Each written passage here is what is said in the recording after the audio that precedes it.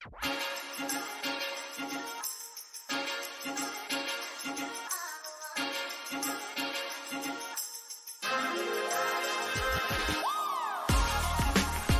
to the Making a Multi-Million-Dollar Med Spa podcast, where we dive into the art and science of building a thriving med spa. I'm your host, Kat Toronto. In this podcast, we're all about empowering medical professionals and entrepreneurs like you with the knowledge, tools, and inspiration needed to elevate your practice to new heights. Whether you're just starting your journey or you're a seasoned expert looking to expand, this is the place where the industry's brightest minds come together to share their secrets to success. So sit back, relax, and get ready to unlock the potential of your med spa with the Making a Multi-Million-Dollar Med Spa podcast. Let's go on this journey together, one success story at a time. Well, hey there.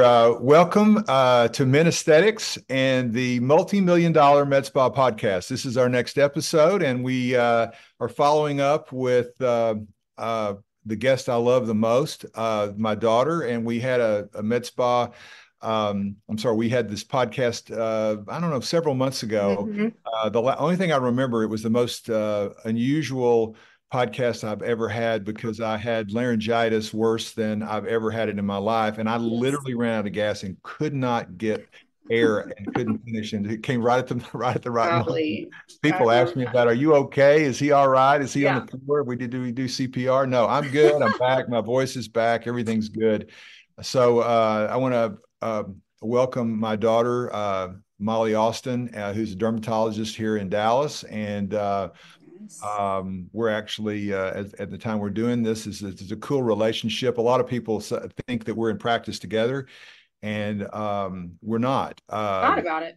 But Molly really put an end to that. She said, we're too much alike, Dad. Do you really want to rethink this? And so I think she was the wisest person ever. So we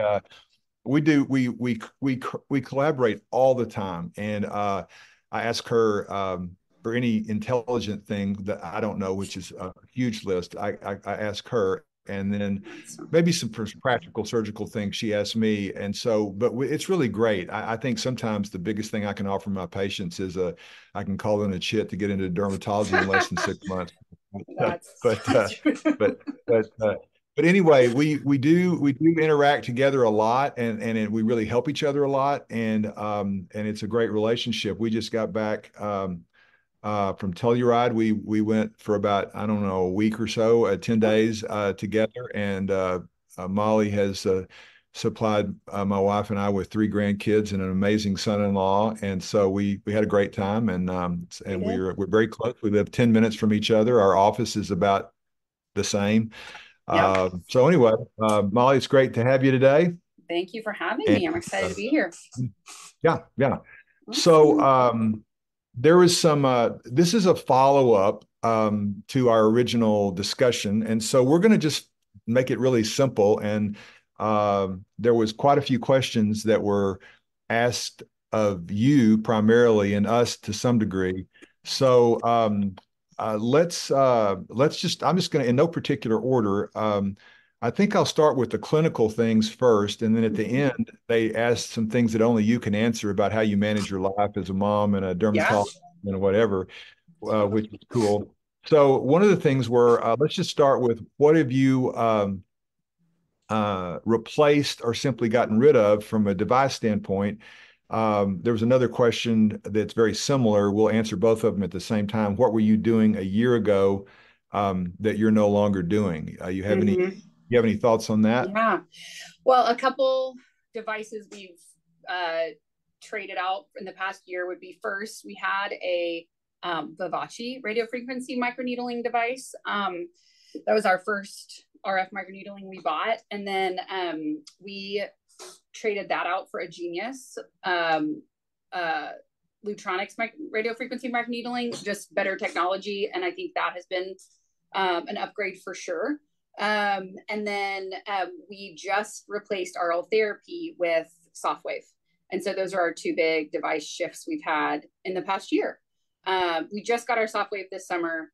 And so about to market that. I think y'all are maybe in the same position there, but so haven't really had, all the clinical, like before and afters and experience with patients, but we're really excited about the technology there too. So I think it's for sure an upgrade. It's for sure less painful and better tolerated than, old therapy. So if nothing else, I think it's going to be a great move. Right. Well, let me I'll dovetail in on that, and then you can comment as well. And it's interesting because people think we do the same thing. Now we discuss each other, but you make your decisions independent of me. Usually run past you, but yeah. We run past you, but just like everything else in life, she doesn't always do exactly what I don't. But just as a summary for people to kind of know, I think I could speak for Molly on this a little bit, is that because we've discussed radio frequency a lot, and I have on the Kathy's going to kill me, but I think it's called the premium channel. But if it's not, forgive me. But it's a channel that I'm on, and I have a lot of my resurfacing, and I have a lot of things I talk about. And one of the things I have talked about on that channel, and you can go check it out in more detail, is why she might transfer from Vivace to Genius, and that transition is something that I went through about 4 or 5 of Vivace-like things. I'm not trying to slam anybody, but unless you have impedance measuring, you have a needle in the skin. And I always thought if you put a needle in the skin, anybody reasonable would measure impedance, because that's how you determine what your energy should be. If the impedance high, you'll get too much friction and you can burn somebody. If your impedance too low, it'll go through and it won't do anything. So I just thought, but apparently it's very hard to do and it's expensive to do. And so the only 2 companies that really do it well is Lutronic and the Genius and the Profound. But the Genius has a lot of things that I think are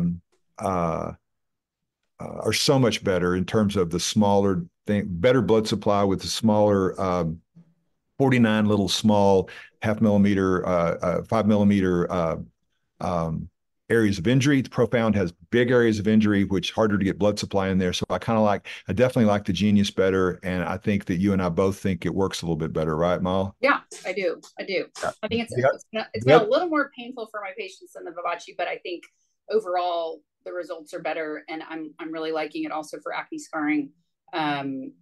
So I think in your practice you've got to have, and Dad will tell you this, you're a surgeon, so again you and I always talk about this, how you have patients that want to go under the knife and have the facelift, and then obviously we both have patients that are just don't want to do that, don't want to have any surgery. And so I think it's super important. I think the main takeaway here would be, like, in your practice, you need to have some sort of answer to the question, like, what can I do to lift and tighten? And I think you just have to counsel them on expectations that it's not a facelift. But if you counsel them on that, you have to have something to offer them, right? Like, you can't just, it be surgery or some filler or what. That's not your answer. It's for that tightening and lifting, whether it be through the radio frequency or through ultrasound. I think you've got to have an option there. And so that's what, we're excited about for SoftWave too, I think. And I think you can speak to the SoftWave being different because, again, with oral therapy, it was so painful. And again, you risked a little bit of that fat atrophy just because it went a little deeper. And I like that this is kind of contained to the dermis, and you're really going to get that dermal tightening. So we're excited about it. Right. I think so too. I think that SoftWave wants to do, everything we do all day in our non-surgical. And by the way, I am a surgeon, but the reason that I'm probably doing this podcast is because I'm a surgeon that realizes, and I realized for the last 30 years, that the data shows that 90% of the people that are going to aesthetic treatments are never going to let you do surgery on them. Yeah. So most of my colleagues just said, well, let them get ugly, but I thought, why don't we just make sure that I can understand non-surgical well and surgical well. So anyway, so the one thing about the discomfort with Genius is that, it might be slightly, it definitely, it's tolerable. You can put the local on and whatever, but, if it heats the tissue to 55 to 62 degrees, it's going to hurt a little bit, and you have to be able to prepare for that. If anything doesn't hurt, the reason it doesn't hurt is because, some of these machines like Morpheus and the other ones that treats to 100 degrees centigrade. And the minute you get some of them will even say, hey, listen to that snap, crackle, and pop. They don't even know what they're saying. They're saying, hear how this doesn't work. Because the minute you have an air bubble, it breaks the positive and negative flow, and all you're having is hot needles. They all work, but you're just creating a fractional device that heats the needle and causes some needle that way. And so if you have a fractional device and you buy something other than a Genius or Profound, you don't need that because you have a fractional device. But anyway, SoftWave puts the tissue down. I spent a lot of time with Ulthera in my early years, and really variable treatment, not really quite predictable, and it focused the ultrasound in a little ball. The ultrasound has the SoftWave has a cylindrical electrode that puts a lot of the columns of energy and heating are much more, and so you can see this immediate effect, which I think is really more probably drying out and like that. But what our patients love, Molly, I've had it a few months longer than you, and I don't have patients out a year, so I'm going to put a asterisk by it. But it's probably by far our biggest growing device because the patients don't have downtime. They can go work out. It doesn't hurt as much. Right. Exactly. And I think that is, and it's funny, we're having a sale in our office this week. And so people are asking, what do we buy? And the SoftWave, we haven't promoted it yet, but it's just to be able to tell someone that this is the answer to my question of the sagging, droopy, craving, that's just what we have as our answer. But also it requires no numbing and no downtime. They're like, sign me up, so it's just sort of, and again, you've always taught me the lesson of if it seems too good to be true, it might be. And again, I think it's, you have to counsel them that this is not a facelift, but people just want to try something. I've learned they just want to have hope that this can help, and it does. But I'm saying it's not a facelift, and you just have to make sure they don't think it's going to be a facelift. But in the meantime, it buys them time, and they're happy with minimal improvement. And even I also say this is going to help you maintain. We have so many young late 30s, early 40s women. That's like my demographic, and so a lot of my partner and I's patients are that young, where they're just starting to see the signs of aging, and so they just want to get on top of it. And those patients are always going to have better results, right, with any of this collagen boosting and dermal tightening. And so you kind of go, okay, let's start now. You're seeing that slight little bit. It's really your 70-year-old facelift patient comes in. That's the hardest one, because you're like, I hope you see a difference with this, but you really need a facelift, right? So I think it's counseling those patients on it's not a facelift, right? And we still refer out for plenty of facelifts. You can tell she's my daughter, because my pet peeve is when someone that doesn't do facelifts say, well, this is just like a facelift. This is instead of a facelift. And I go, well, apparently you haven't seen it because you won't do that. But we use SoftWave, and radio frequency microneedling as well to some degree. We actually use them in combination. I think the combination of SoftWave and radio frequency Genius is something really positive. We've seen alternating, not at the same time, but alternating for acne scarring. Our girls really have. That's good. We have okay, good. That's good to remember as we launch on that. Okay, I like that. My staff really like that it's a different way to go about the same thing. But we actually use it, to maybe fend off a facelift for a while. Yeah. Or maybe after they've had a facelift and 4 or 5 years later, they're just a little laxity, but they don't want another facelift. Yeah. And so we're doing that. I saw a real good friend that yesterday for that. And your mom's had a SoftWave. I've had a SoftWave. I had some recent surgery to try to get this neck taken care of. And but what are they going to do for my forehead? So I'm using SoftWave, and you saw Molly's reaction. It's probably a lost cause. I'm going to try it anyway, and I'm going to try to do several of those. So anyway, I think that's probably the one of the newest things that we've done. For me personally, I've also done. I upgraded to the Heroic. I think the Heroic from Sciton is the intelligent control on the Hero. And so it makes it incredibly delegatable, even more safe, and super fast. So it's really good on bodies. A lot of people, maybe you don't use it on the face because it's so fast, you got to be very careful. But man, in terms of treating a back in 50 seconds, minute and a half, it sounds too good to be true, but it's 10 hertz. The Hero is 4 hertz. The Heroic at maximum is about 9 hertz. And and it's got a GPS. You don't like my staff doesn't like the boom because it's in the way to some degree, but that boom makes sure you know where that head is within a millimeter. So there's no overlap. There's no striping. I think it's one of the greatest technologies I've ever seen in my 30 years.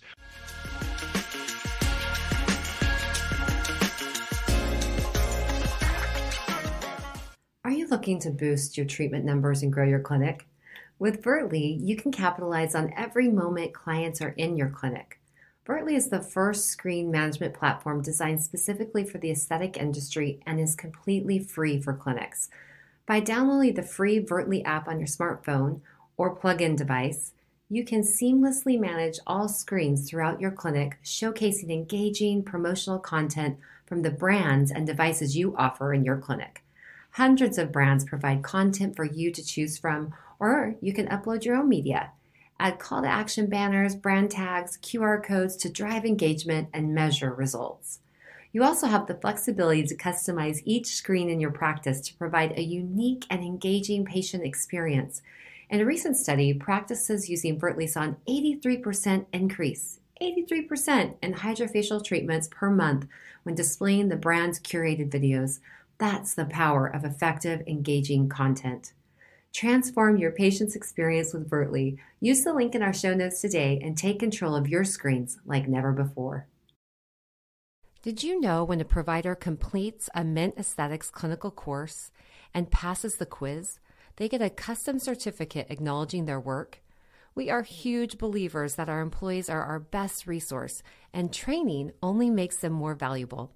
These certificates not only boost their confidence, but can credential your team to clients as well. If you're interested in learning more about the Mint online e-courses, visit us at mintaesthetics.com. We found the perfect trio: virtual, quick, and free. Mint is hosting 1-hour clinical trainings for e-course subscribers on the first Tuesday of each month at 2:30 p.m. Central Time. We will be covering clinical topics like Sculptra, Genius, BBL, and Hydrofacial. Check out the link below in our show notes to learn more. Hi all, I hope you're enjoying the podcast. We are always looking for feedback to make it better, so be sure to give us your feedback at the link in the show notes. If you're loving the podcast, we would really appreciate it if you would share it with a friend, rate us 5 stars, and write a review. This really helps other clinics and industry professionals find our podcast. Thanks. Now let's get back to the episode.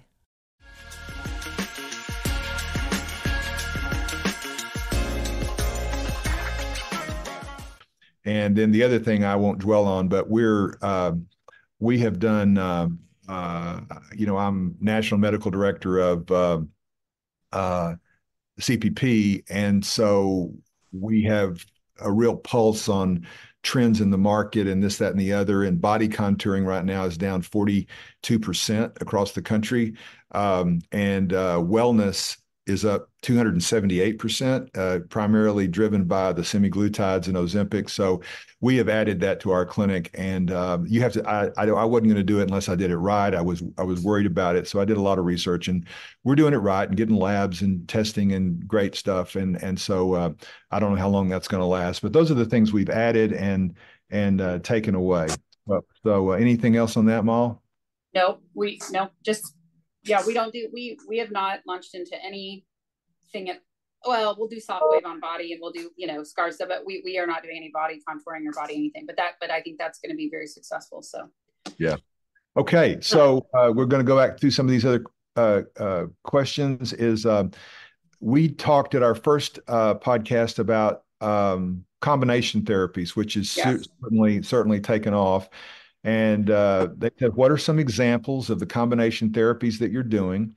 And if so, what order do you do them in? And do you adjust the settings so that you're delivering less energy per device since it's a combo? Yeah. And so I think there's probably different ways to do it, but what's your way? And I'll comment on mine. I mean, lots of different combination therapies. Obviously, we bought our Genius and it was always recommended to do a Moxie after. And I think we are not doing anything different. We would treat the Genius. We would do the same Genius and Moxie settings as we would if we were doing them individually, and we just combine them together. And then most of our Moxies and Halos have a BBL with it. my team and I were just having this discussion just while we're on this topic is, I think there's a lot of fear about using BBLs if you have any history of melasma. And I would say that in our experience, the trouble you get into is when you're doing a series of BBLs in someone with melasma, and that's all you're doing. But I've really found that the combination treatment of BBL Moxie and BBL Halo, when that patient has that mix of regular, pigment, sun damage, and maybe some redness and some melasma, that combination, you really are pretty safe if you're going to combo it with a laser afterwards. We just really haven't had a huge problem with that being more like a single treatment combo. And then we've actually done a lot of, we call it the trifecta, but the BBL, Moxie, and Halo at one time. And so really how we're doing that is a BBL Halo.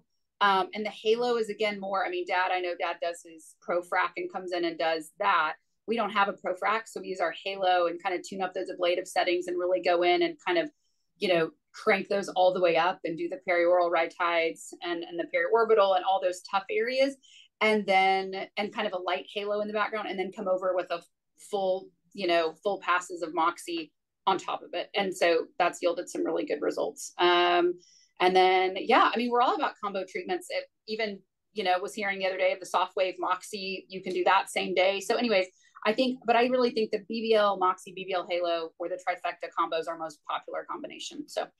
Yeah. So you do, if I heard you right, you do the BBL first. Yep. Then you do Halo. the Halo, and then you do the Moxie. Yep.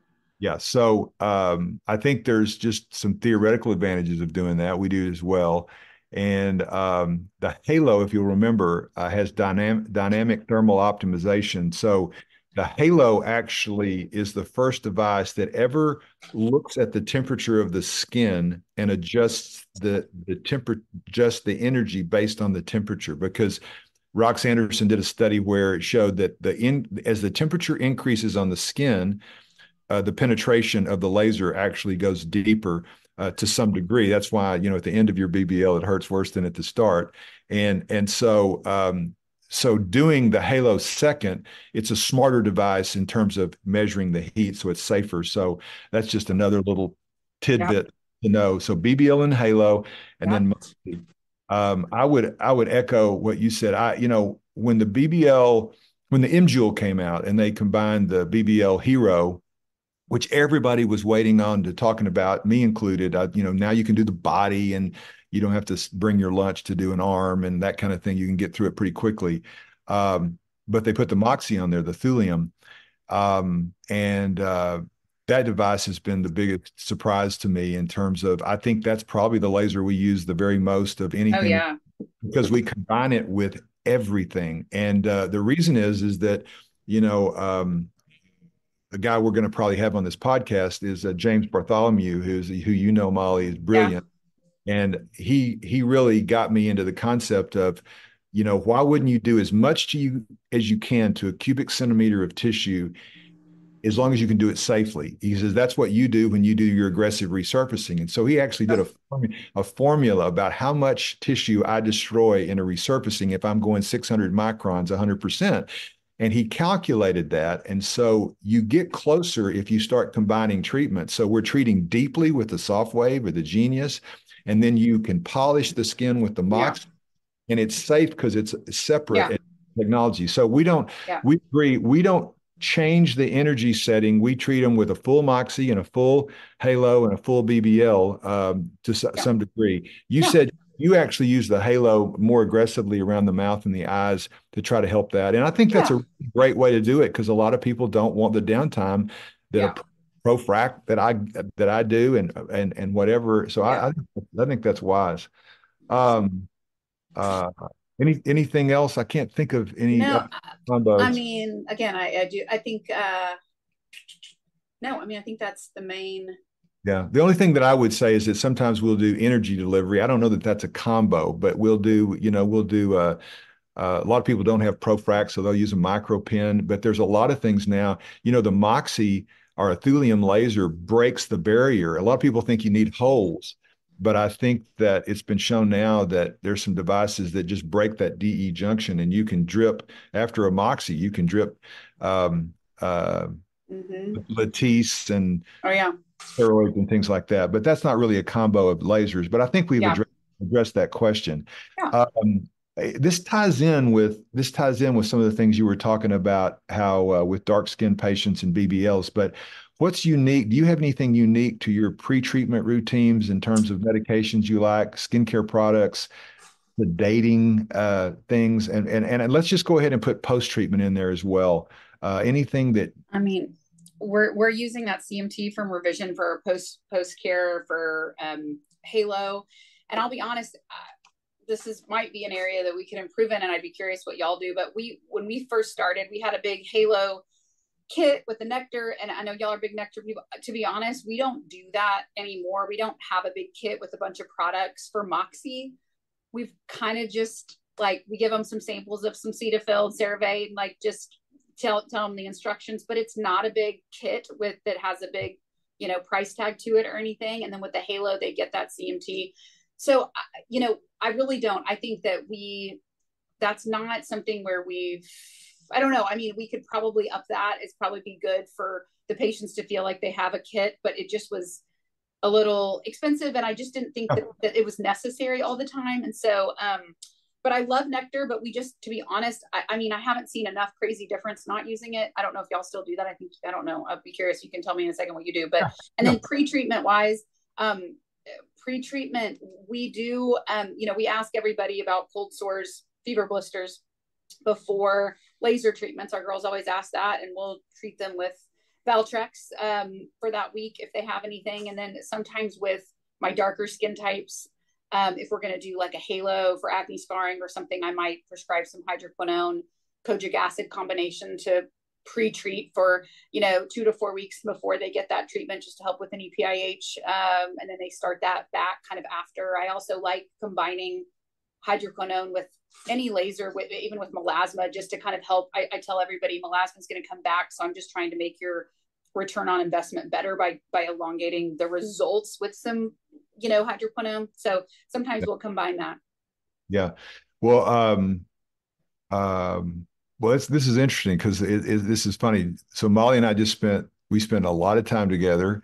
Um, um, I really actually spend more time with her grandkids while she goes out polluting with her husband and the hotel. Yeah, right. But the point is that I can't believe we really haven't talked about this, because Jill Weibel, I've totally changed the way I treat PIH and melasma, and it's probably been the single biggest advantage to my practice in the last 4 or 5 years, to open up a whole new vertical. And so I don't use hydroquinone anymore, and it's basically Jill teaching me all this. I use the the reason that you were it was interesting because you said, hey, I found that if I use Halo and Moxie, I typically, if I use Hero alone, I might be able to get PIH and dark skinned people and this, that, and the other. But if I combine it with Moxie and a laser to follow, and Jill uses Moxie on all of her PIH. She has mostly, as you know, type 4 skin and a Hispanic population in Miami. So I was on this podcast with Jill, and she said, she patted me on my head and said, I don't ever use hydroquinone anymore. I said, what? It's crazy. And so she basically uses the Moxie if she sees PIH. And then she goes through this protocol, and she educated me that I never really gave steroids after a laser treatment. Yeah. I didn't want to decrease this inflammatory cycle, but she educated me that there's 2 inflammatory cycles. One is long-term, that produces the new collagen, but a short one in 2 or 3 days is the one that causes the pigment deposition. So I give on everybody that even blinks or thinks they might, has an 8th Cherokee in them or whatever, we will treat them with fluorinated steroids for 3 days, BID, and immediately they can't go home. We treat them with fluorinated steroids, and I've got this on the premium channel here at Mint, and then we ice them.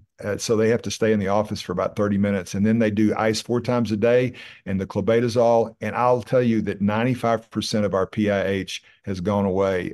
It's one of those things that I got told by somebody I loved, and a lot of times it's true or it's not true. This is true, and we use it all the time. And we add the Illuminate from elastin. So that's awesome. Yeah, You're saying halo in a darker skin type, you're saying? Anything. I use it after Molly. I use it after my aggressive laser resurfacing. I agree after. Yeah, definitely. Yeah. Anything that causes this heat buildup that could cause PIH, it's just so easy. You can't use fluorinated steroids for a long time, and you've taught me that, and a dermatologist, and it's just too strong. But for 3 days, it's not going to hurt anything for BID. And I learned it from Obagi. So I just think that PIH protocol is really, really helpful. Yeah. And I do think that I do use the nectar and things like that, but I will tell you that it is expensive. Mm-hmm. And if a patient doesn't want to do it, I don't know that it makes a monstrous difference, but theoretically, the study, by Fabi's group out of San Diego, showed that if you used it for 3 weeks, it helped in the healing phase and whatever. But if somebody comes in and they want resurfacing next week and they don't do their 3 weeks, I treat them. But I think you have to have both. You have to have something that's practical and something that, for a lot of my patients that come into a plastic surgery office, you and I've talked about it, they're slightly different. It doesn't mean that they're wealthier than yours or whatever. They just have different expectations. And so some of them want everything I can give them. And if they do, I treat them with pre and post and all that kind of. All right. Somebody quoted an article that we discussed the first time around that I mentioned. It was called the 747 study. And it was a study published. Renato Saltz was on that article. And we're going to have this article. They said, can I read more about it? So we're actually going to have the article either in the appendix or the notes of this, or maybe it's going to be up on the screen for you. But we'll have that article. It's worth reading. But the bottom line is what we were talking about is that, I'm not sure that we've not talked about it, but laser hair removal is not my favorite thing to do. It smells up the office. It's commoditized, but it's an example of you providing everything the patient needs so they don't have to go anywhere else. Yeah. And so what the study showed was that if you provide everything your patient needs and there's no reason for them to go anywhere else, then the chance of them leaving you is 7%. And this was a long-term, like a 15-year study. And they'll quote me on that, but I think it was that long. But it's a very good study. It was actually the most quoted study for many, many years, published in PRNS. But if you let them go out, if they ever left to go out to get a hydrofacial or a laser hair removal or whatever, once they left your office and had any other experience, the chance of them leaving you was 47%. It's worth noting that, try to be a full service bank and to do everything your patients need within reason. Not everybody can afford it. You have to start off, but I think you've built your practice into an amazing practice that tries to cover a lot of those things. So that's what the study's about. And we've got the article. You can read more about it. You said it makes sense. No. I think that's the whole, I think you asked me at the last podcast, kind of how I know when to buy the next thing. And it's, you just listen to your patients and you figure out what they're wanting and what you found yourself referring out for. Obviously, when we started 5 years ago, I didn't have every device to solve all of the, to meet all their needs. But then you realize, hey, I think we'd have enough patients to support this if we brought this in. And I mean, I mentioned this when I talk about the Clarity 2, our laser hair removal. I didn't have it for the first couple of years because I mean, you and I both thought, or at least I did, laser hair, that's such a, kind of like, just cliche med spa thing. And here we're dermatologists and we're, we don't need laser hair, we can refer out for that. And then we realized that everyone asked for laser hair. And so, and then you buy the best device and you guarantee great results for your patients and they're staying here. So I totally think that study is absolutely so important to note. And so it is. And so I think you make a really good point. We both chose the clarity. I think there's some other, the XLV was a good hair removal laser, and I'm sorry, that's a KTP, forgive me, but Cutera makes a good device. But the upgrade from Cutera is actually the Clarity 2 that James had a role in playing. We just mentioned James Bartholomew.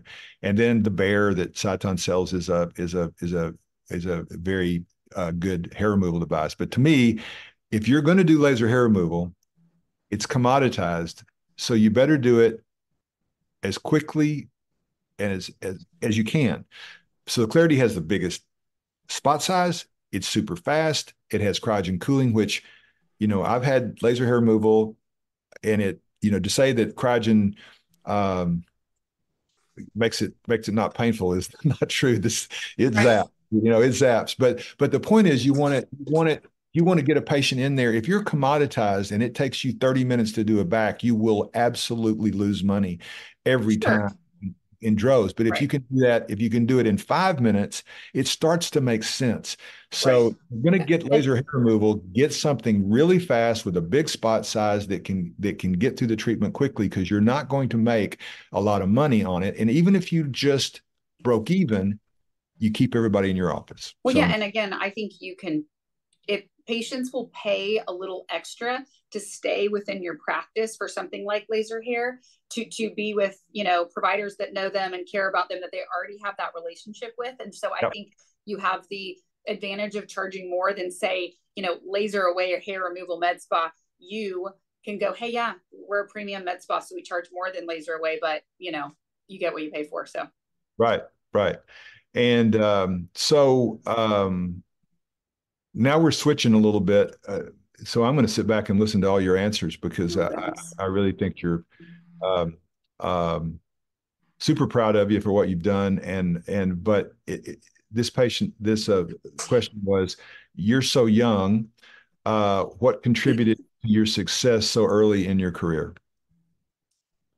Well, just to give some background, on my kind of path that I took was, right after residency here at Southwestern, did derm for 4 years of residency. And then I joined we're from Dallas, grew up here, and I joined a private practice in Dallas with just another solo dermatologist. And that's really where I learned derm for 4 years and learned the ropes of just being in private practice. But I did mostly medical dermatology there. I didn't make any money off anything I sent to any of his estheticians or anything. And I learned how to do Botox and filler myself, but I wasn't exposed to lasers and, even microneedle. I mean, I just wasn't exposed to any of that in those 4 years, but I really feel like I gained a great foundation in dermatology and just how to care for patients. And then I think the key, advantage I had was here. I, had 4 years in a dermatology practice in Dallas. And when I signed with this dermatologist, I told him that I could not sign a more than 1 mile non-compete. Like, I'm just not going to do it. And so I didn't. So he gave me a 1 mile non-compete. So when I decided to start my practice with my partner, who was an old went to high school together, I could move about 1 mile away from my practice where I'd established all these patients. And so, needless to say, most everybody followed. And so I was able to start a practice with both of us, my partner and I both had a great patient load when we started. And so that was really, really helpful. And not everybody gets that advantage. If you're moving to a new city, or you're starting a practice right out of residency, or right out of, whatever, you kind of have to start from scratch. But I think that having that patient load of patients that trusted me and knew that I knew skin just allowed our med spa, since we're talking mostly about med spas here, allowed our med spa to just populate, and patients just automatically went to the med spa. And so it was a great, I was able to do that all at one time, and we got busy rather quickly. And then I think, so that's kind of from a practical logistical standpoint of how my practice sort of grew quickly. And I think, as cheesy as it sounds, I just think that people will stick with providers, physicians, estheticians that they feel that that actually care and aren't just about getting their money. And I think that that's my biggest advice to anyone, is that the money will come if that's not your main priority, to be honest with you. It's if patients actually feel like you are wanting to do what's best for them. And that might mean not getting that procedure, or going and getting a facelift instead of spending thousands of dollars in our med spa, or, whatever it may be. I think if you establish that trust with patients, and our girls, the girls in my med spa know that too. Like if they feel like that you have their best interest at heart, they will actually do whatever you recommend. Right. And so I think just patients feeling like at the end of the day, we care about them being happy with their treatments and not just about making money, has ended up making us more successful. Does that make sense? Totally makes sense. We're gonna play a little game. I'm going to be your patient, and I'm going to come. You ask me what's wrong, and I'm going to go, I just want something that does. Yeah. I say, well, that's the facelift sign. And that means that you ultimately will probably want a facelift. Yeah. But what we can offer you here in the meantime is blah, blah, blah, So. Yeah. She told me one time that at dinner, she said, Dad, when they come in and they do this, I'd say, yeah, this right here, this is like, okay. Yeah. So, anyway, so that's my spiel there, but, well, let me just ask you one more question on that, Mal, is that you were told, again, I mean, this is, you were in that practice not very long at all when they sold to private equity. Mm-hmm. And you were told by many people in town that that was just the future. You had to join private equity or you would never make it. And you were the absolute example that is 100% not true. Totally 100%. Yeah. And so if you have people out there that are in your position that are saying, what should I do? Yeah. I was in the largest group of the country between us and Long Island, would go back and forth every year. But and now I'm in solo practice, and I've never been happier. And so I don't know if you want to talk about that or not. No, I mean, I think that I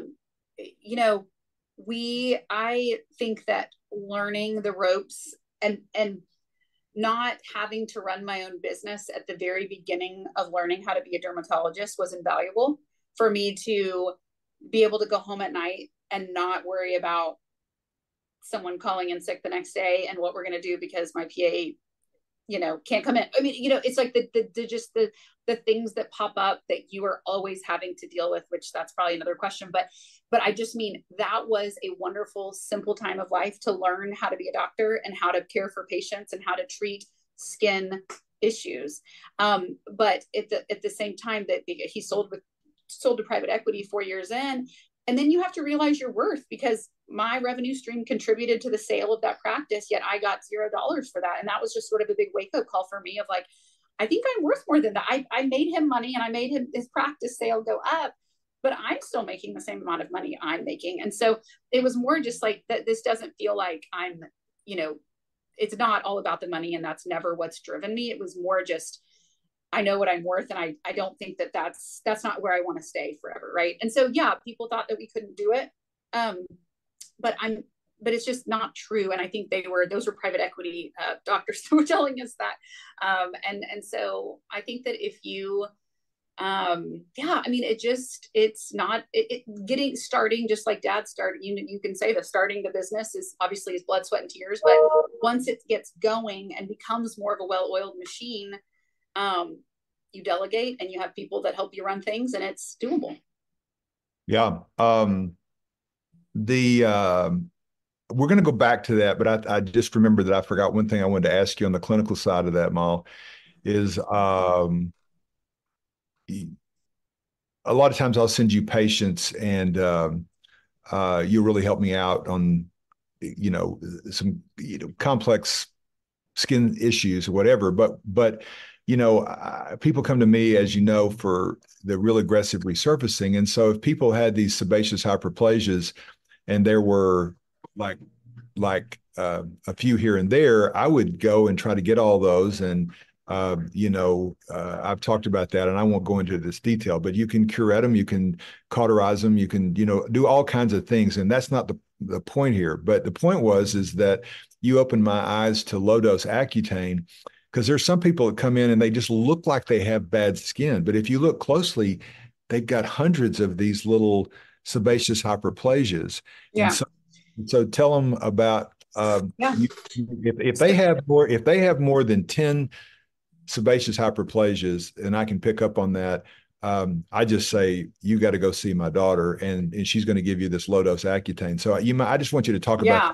Well, And I'll back it up and I think say, we'll have a picture of a before and after here that'll pop up, but go ahead, Mal. well, let me just say, first of all, that, we hear the word Accutane. I want to have a little disclaimer here that, we do a lot of Accutane in my office for teenagers and cystic acne, and that is what it is FDA approved for. And that is the bulk of how I use it. And we check pregnancy tests and women of childbearing capability every month. And we, obey all the rules and do it as indicated for those patients. The population we're talking about here is more of your postmenopausal female or your males. Okay, so this population here is a wonderful population to use low dose Accutane in. So what we have found is, so let's take a male, for instance, which I think is the picture that you guys could see. This male struggled with acne his whole life. He's always been acne prone. And quite frankly, a lot of these patients have done Accutane courses as a teenager. They got their acne under control. But now as a 50-year-old male, they just see all these small bumps popping up on their skin. And they just always say, my texture is just not what it used to be. And, it's just not smooth, and it's real bumpy and porous. And these patients generally have more, just again, sebaceous, oily skin. And then they start to pop up these sebaceous hyperplasia, which are just enlarged oil glands in the skin.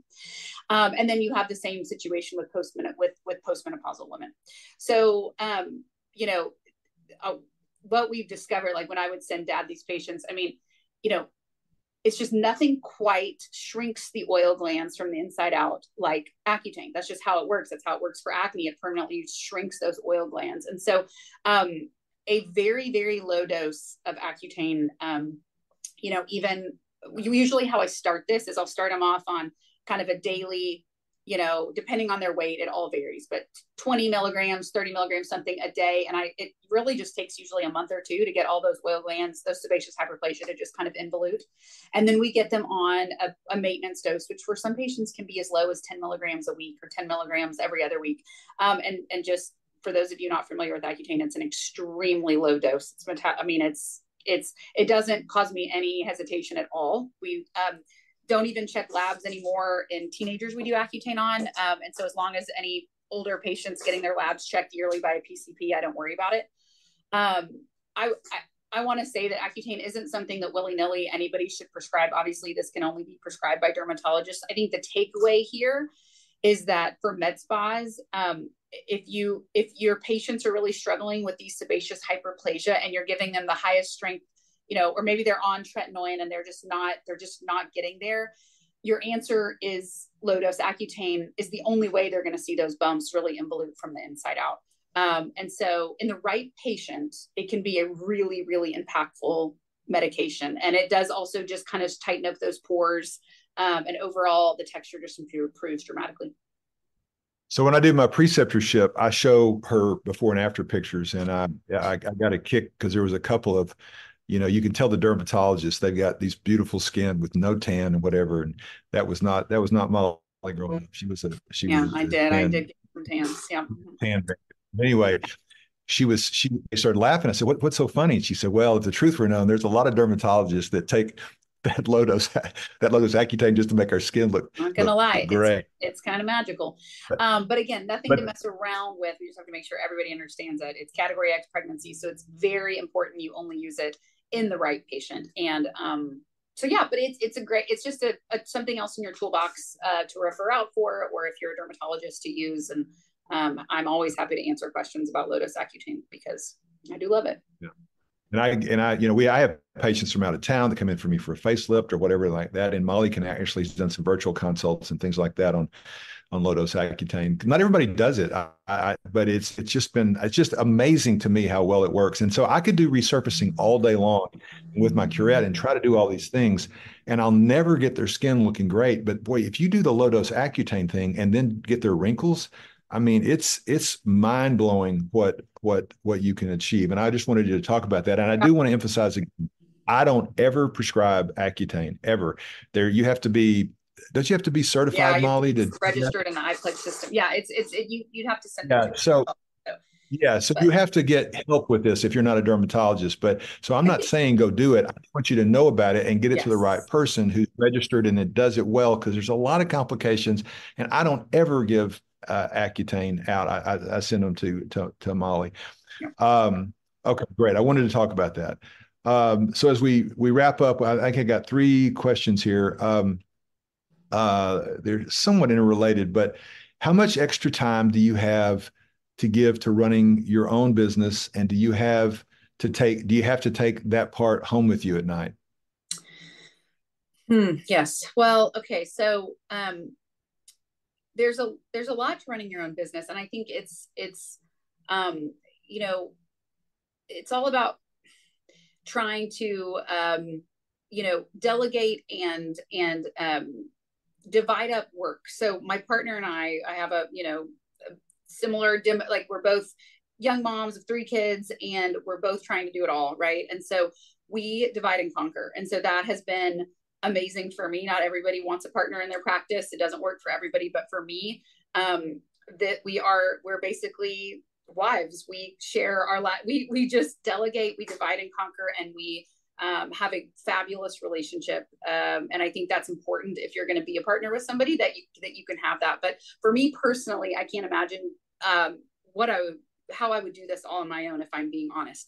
And so I love that I have her. We bounce ideas off each other. It's just, we check each other. It's like, hey, do you think this is crazy? Do you like this idea? What should we do here? And so it's so much collaboration, and we're there for each other. So that is just, I just have to say up front, is a godsend. And then, we haven't mentioned, my husband Trip, who manages the whole practice and has taken a lot of the, just all of the business aspect and the just details off my plate. When we started this, he was not on full time. And so we were literally the ones hiring and firing and figuring out what forms our employees need to fill out, and literally doing it ourselves. And so when he came on, it just took that all off our plate. And so I think, again, getting things off my plate that I can delegate to other people has been huge. I do have to we sign notes. Obviously I have notes to sign. We sign every single visit that's done in this practice, every single office visit, whether it be a hydrofacial. It's crazy, but we look at these notes and we sign them. And so I have a lot of work at home that I do. I sign every. Hi, all. I hope you're enjoying the podcast. We are always looking for feedback to make it better. So be sure to give us your feedback at the link in the show notes. If you're loving the podcast, we would really appreciate it if you would share it with a friend, rate us 5 stars, and write a review. This really helps other clinics and industry professionals find our podcast. Thanks. Now let's get back to the episode.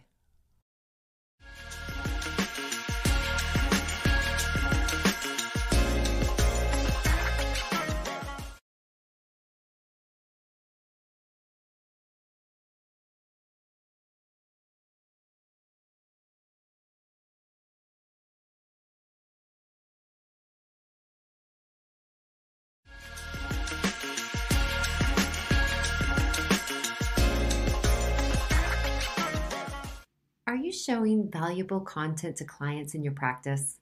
Meet Vertly, the first smart TV app-enabled screen management platform that gives you exceptional control of the content displayed around your clinic. With Vertly, you can manage all of your screens from one easy-to-use platform. No more fiddling with USB sticks or outdated playlists. Simply download the Vertly app on your smart TV and you're set.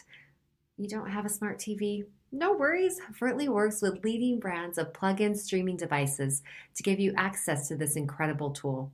Plus, onboarding is a breeze. It's just 15 minutes. You can be showing fresh, vibrant content to your patients. Vertly offers a constantly updated content library with videos from hundreds of brands across the aesthetic industry. Customize your screens with your own photos and videos too. The best part?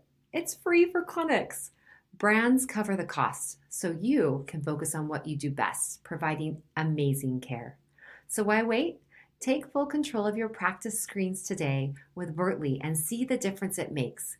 Use the link in our show notes to get started today for free. Need an onboarding program for your medical aesthetic clinic? The Mint Aesthetics online e-courses are the perfect resource for your entire team. Our all-inclusive annual rate grants your team unlimited access to over 30 courses, more than 170 hours of educational and hands-on video, and well over 600 downloadable resources. The best part? We're constantly adding fresh, valuable content. Check out the Mint e-courses for your team today. Visit us online at mintaesthetics.com or give us a call at 913-338-2553. Get started on your journey to excellence today.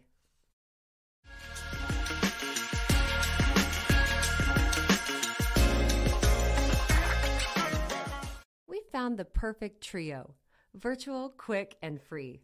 Mint is hosting 1-hour clinical trainings for e-course subscribers on the first Tuesday of each month at 2:30 p.m. Central Time. We will be covering clinical topics like Sculptra, Genius, BBL, and Hydrofacial. Check out the link below in our show notes to learn more. Do you know an outstanding med spa, doctor, manager, provider, or groundbreaking treatment that is reshaping the industry? Nominate them for Mint's Clinics to Watch. We are so excited to launch this initiative to recognize the true leaders in our industry. Our aim is to spotlight those leading the way to excellence, providing valuable insights for others to pave their path to success. Check out our website for past winners of the Clinics to Watch. You can also nominate someone at the link in our show notes. Share your nominations and be part of celebrating the industry leaders. Let's inspire and build success together. Maintaining a fresh, engaging catalog of content for your practice has never been easier. Vertly is the first smart TV app-enabled marketing platform designed to give you complete control of your in-office screens. Imagine having a library of high-quality, curated content at your fingertips. With Vertly, you can access videos from hundreds of brands and upload your own content too. Choose what brands you offer in your clinic and cast it to any screen in your office. Best of all, Vertly is free for clinics. Brands pay the cost, allowing you to enhance your practice with a free and easy tool to use. Plus, Hydrofacial saw an 83% increase in treatments per month in clinics using Vertly. What could it do for you?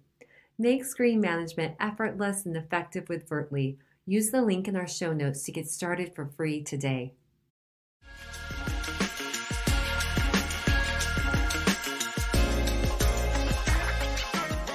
Note.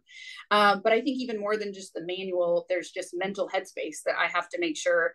I've got 3 young kids, 8, 7, and 3. And when I come home, it's full on mom mode. And so it's kind of shutting that down and closing the iPad, putting the phone away, and not answering the 16 unread texts and just saying, I'm going to do that later, and being present. I think that's just general rule, is being present where you are is hard as a working mom.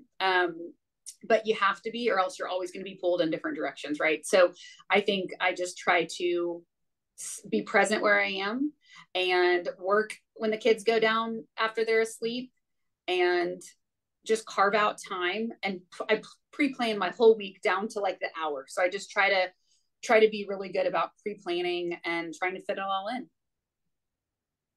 Yeah. So couple of things. A lot of people would say, or not a lot of people, but some people might say, oh, well, that's why she's done it. Her husband is a CPA with a banking degree, and he comes in and runs the practice. Well, the point is, that's really not your point. I think the point is, if I'm being honest with you, the biggest mistake that I used to think, and I think most surgeons think this, I don't think doctors are just tremendous business people.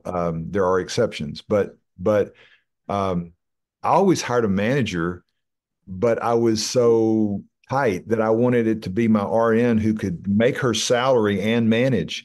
And it's just what a disaster that was.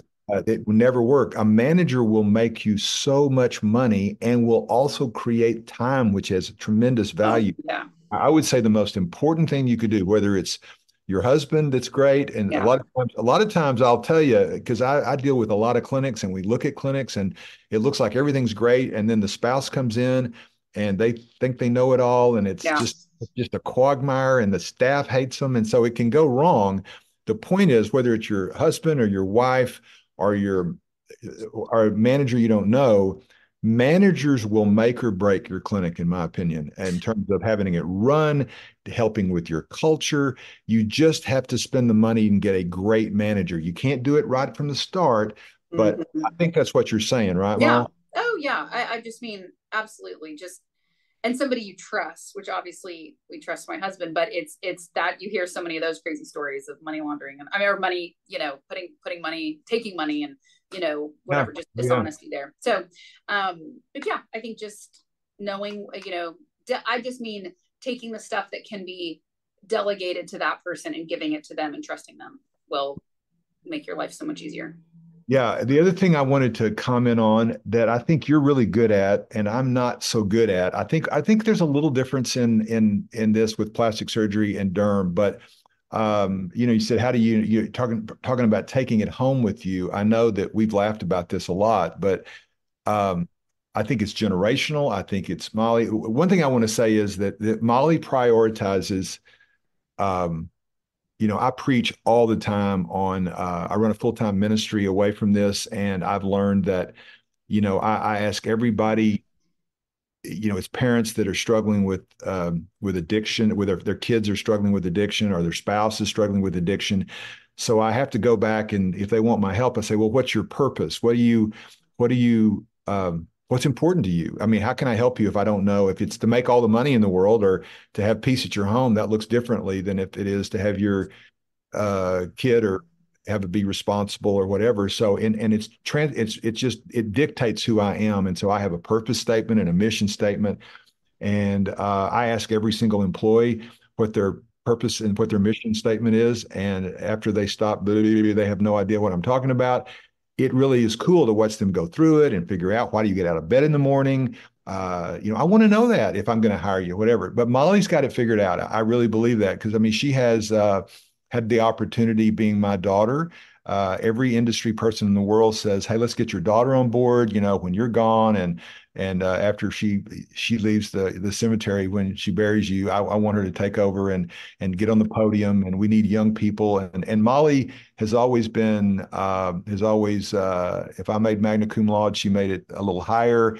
She's always made better grades, and I did pretty well. But she's really brilliant. She could do anything she wants to. She speaks well, as you can tell.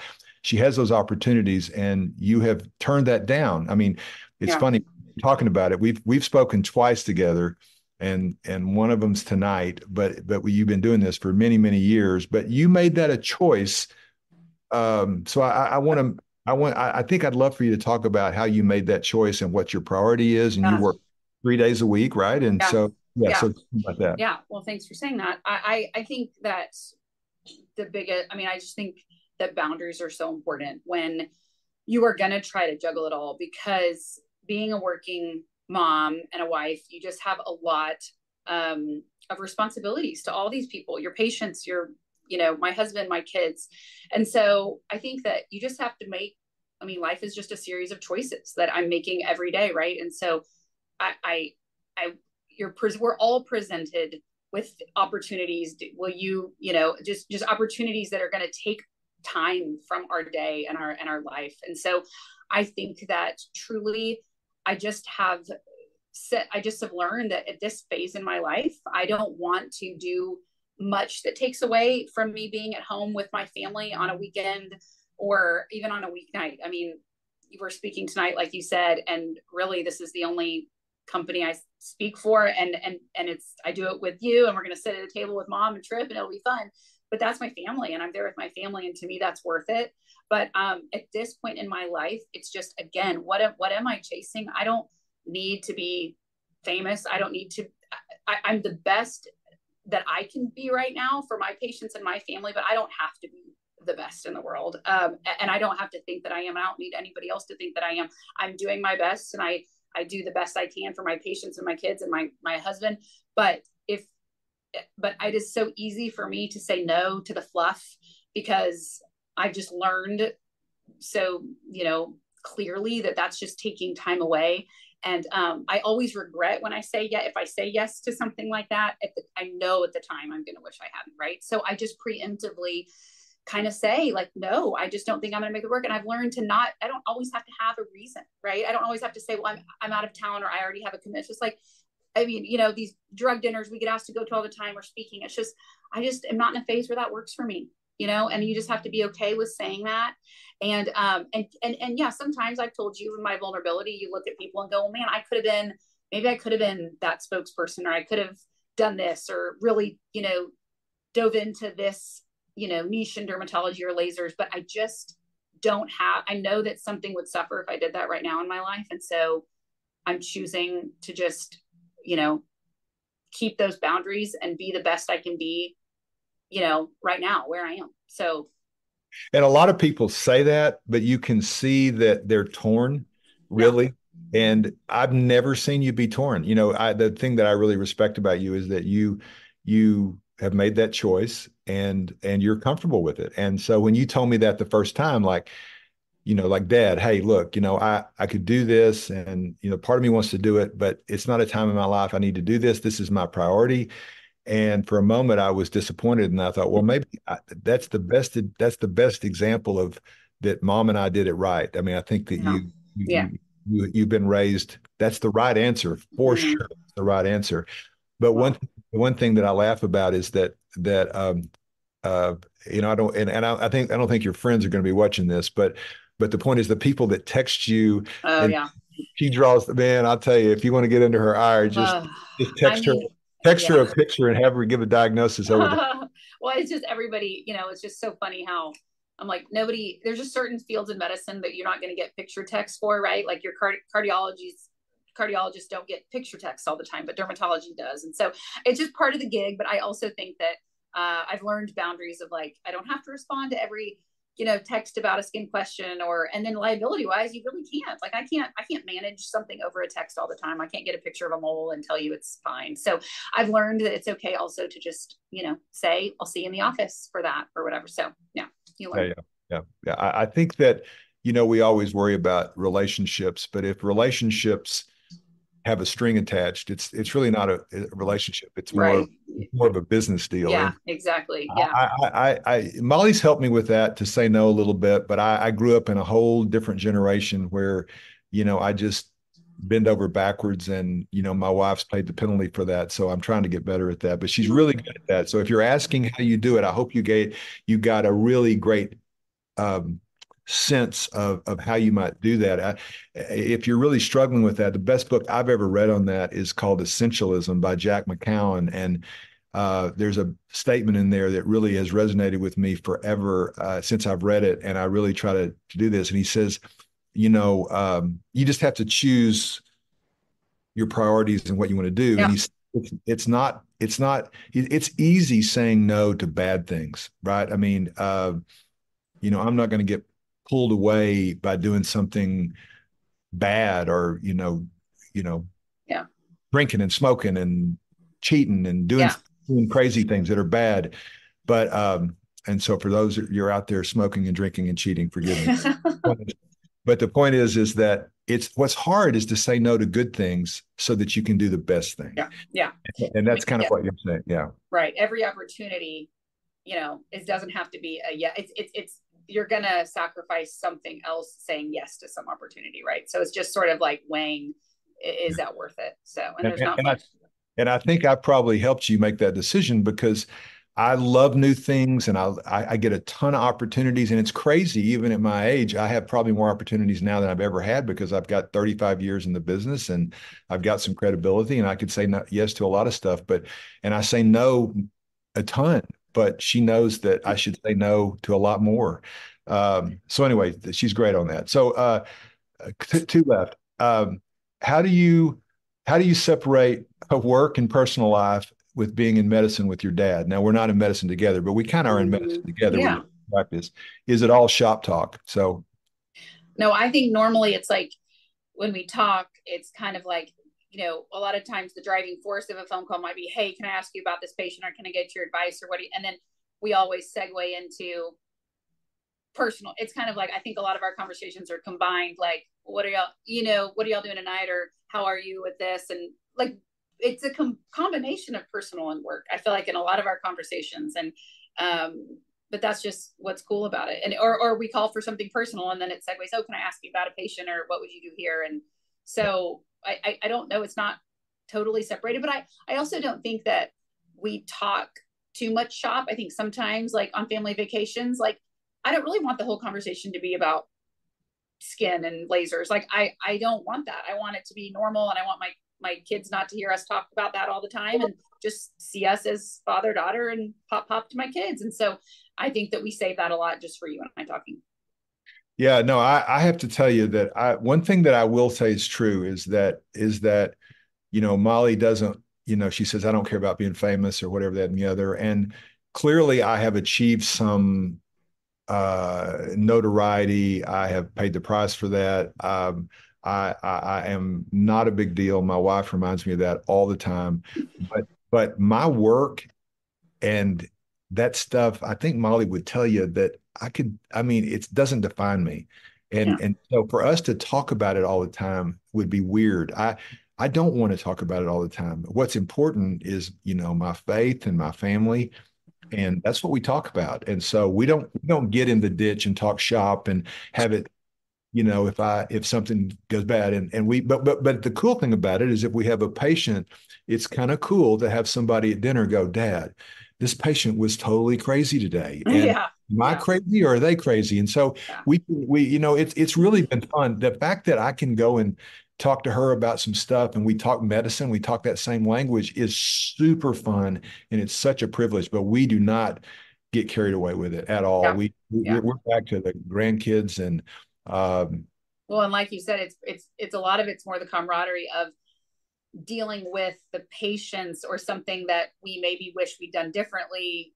Is it going to be okay? Oh, what should I do? It's that. And for me, it's somebody having a mentor that's, 30 years ahead of me in this, kind of telling me it's going to be okay a lot of the time. And then having somebody 30 years behind me, helping me have a different perspective on things. So the last one was, do you see yourself staying in derm with aesthetics long term, or do you think you'll lean more into one or the other? Well, I think, our practice is always going to be see medical dermatology, and I will always probably keep, right now I work 3 days a week, and one of those days is medical, and it's all I see are medical. Usually it's skin checks or spots of concern or rashes. And then my other 2 days are strictly cosmetics. And so I think that I'll always have a combination. I've just established such a great rapport with a lot of my skin check and medical derm patients that I can't ever see myself not doing that. But, I think for me long-term in the vein of, right now in my life, I'm sticking to simplicity more than anything. I'm going to stick with what I know and do cosmetics, like more injectables on those days, but I would, and laser, I do a lot of my vascular laser, but I would love to, follow in Dad's footsteps and one day be better trained on doing more of the, ablative lasers that Dad does. But again, right now in my life, I cannot bring that on and open that up. So I'm going to wait, when all my kids are in school full time and I have more capacity. Those are kind of chapters that I see myself diving into more, getting more specialized with lasers, and hopefully Dad can still teach me his ways. But I think that I have hopes for getting more, having more expertise in other types of lasers. But right now I plan to kind of just keep it a combination. Yeah. Well, I haven't, well, thanks. That's great. We'll close there. It's great, Mom. It's super. I always love, this is maybe the longest I've talked to you in a consecutive time. So it's awesome. You're great. I'm proud of you. It's amazing. And so thanks for being on the podcast, and I'll see you in a few hours, and we'll have some fun with family, and we'll mix family and business tonight. Yes, we will. All right. Well, thanks for having me. All right. Take care. Talk to you later. Bye. Bye. Thanks for tuning in to today's episode of the Making of a Multi-Million-Dollar Medspa Podcast. I'm Kat Toronto, and it's been an absolute joy to be part of your journey. Until next time, let your passion lead the way. See you soon.